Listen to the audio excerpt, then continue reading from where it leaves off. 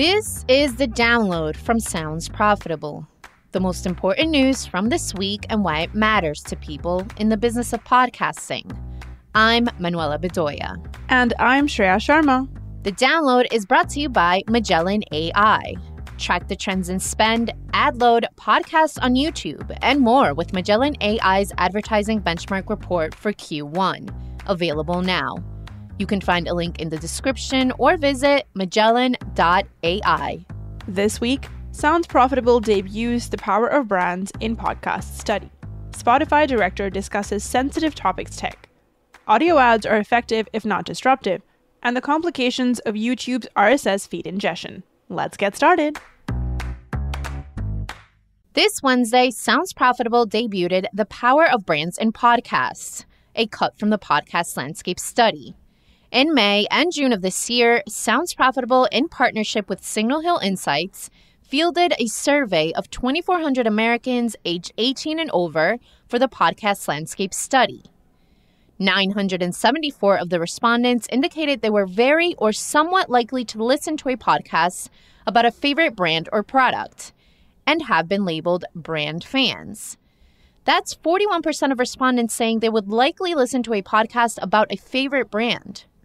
Brand fans are more likely to be positive about a company's involvement with a podcast, are more likely to listen to podcasts with other people, and are natural evangelists for both the brands they love and podcasting in general.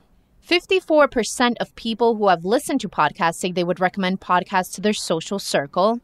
When narrowed down to brand fans, they're 9% more likely to recommend podcasts to friends. They're also more likely to take recommendations. For the wider population surveyed, very likely and somewhat likely responses to the question, how likely are you to listen to a podcast recommended by someone in your social circle, add up to 55%. When narrowed down to brand fans, the number jumps to 80%. Co-listening is also big with brand fans, who bring at least an additional 1.5 people to the listening occasion. Branded podcast producers would benefit from specifically researching co-listening with their own audiences to see what their actual audience potential might be. 3 of the top 5 reasons non-listening brand fans provided for not trying podcasts boil down to simple education, not negative preconceptions of the podcasting medium. This means brands could also be a person's introduction to podcasting overall. Branded podcasts have the potential to not only find an audience, but a dedicated and vocal audience of fans who will eagerly spread the show as far as they can. This week from Amrita Khalid in Hot Pod, an interview with Spotify's director of global ad platform integrity, David Byrne. Byrne spoke to what methods Spotify and Integral Ad Science have developed to monitor brand safety and suitability. Their tech attempts to avoid the old-school brand safety problem of outright banning keywords. Here's a quote from Byrne. I was working with a brand recently that had Janet Jackson as one of their negative keywords because they hadn't updated their list from the 2004 Super Bowl. That kind of gives you an idea of how antiquated keywords are now, and how it doesn't really serve its purpose, especially in the audio space. End quote.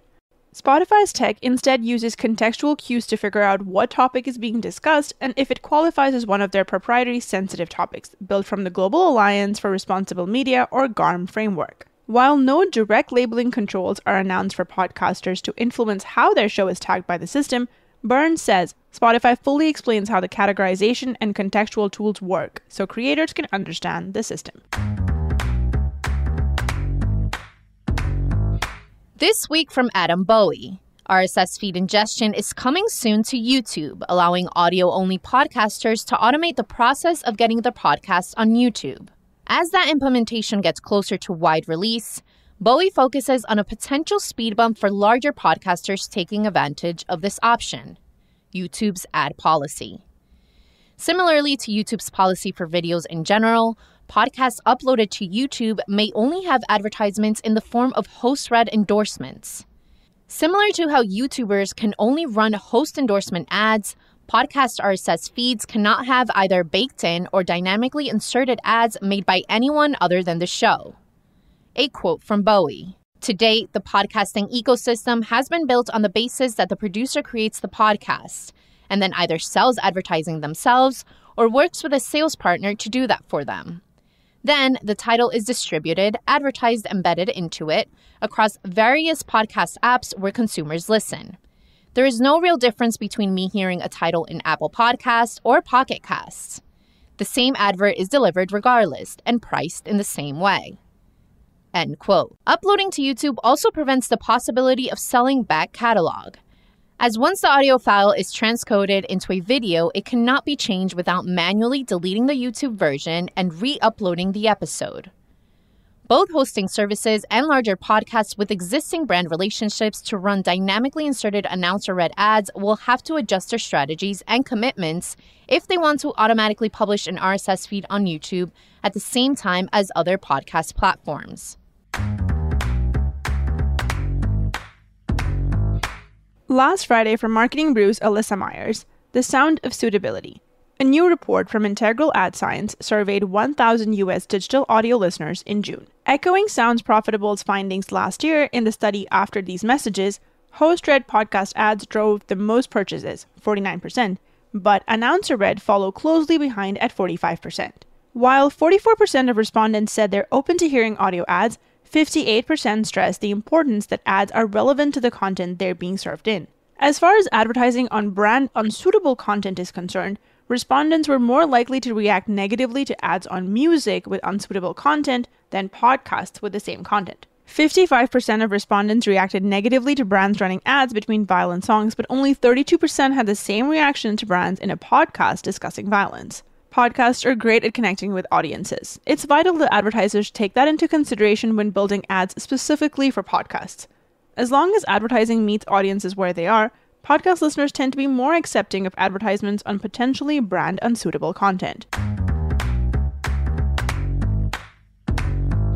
Finally, it's time for our quick hits. These are articles that didn't quite make the cut for today's episode, but are still worth including in your weekend reading.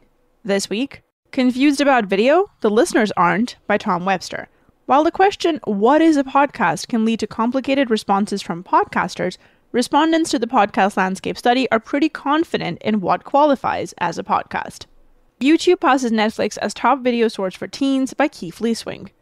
A long-running Piper Sandler study finds for the first time ever that YouTube has passed Netflix as top video source for teens. Given the many podcasts Netflix has commissioned, one wonders how much teen traffic they'd regain if those podcasts were also available in the Netflix app. Brands are taking notice of Gen Alpha, by Jasmine Chena. Given existing legislation makes targeting methods difficult as the oldest Gen Alpha member is 13, brands are resorting to more creative projects to meet younger audiences where they're at, which could include the rising popularity of kids and family podcasts. ARN takeover bid for SCA, by Chris Pash. If successful, the acquisition bid would lead to Australia having two national media organizations with independent ownership of each other. Streaming-powered tools come to Spotify from Pod News. The new system will allow users to upload and monetize video podcasts on Spotify, access enhanced analytics reporting, and use a new clickable promo system to cross-promote an episode with other podcasts on Spotify. And that was The Download, brought to you by Sounds Profitable. I know we went through today's stories fast, so be sure to check out the links to every article mentioned right in your podcast listening app or on soundsprofitable.com/podcast. And thank you for sticking with us as we bring you the top stories you might have missed from the past week. I'm Manuela Bedoya. And I'm Shreya Sharma. Our producers are Brian Barletta, Gavin Gaddis, and Tom Webster. Special thanks to Art19 for hosting The Download. And thanks to you for joining us. Robot? Download complete.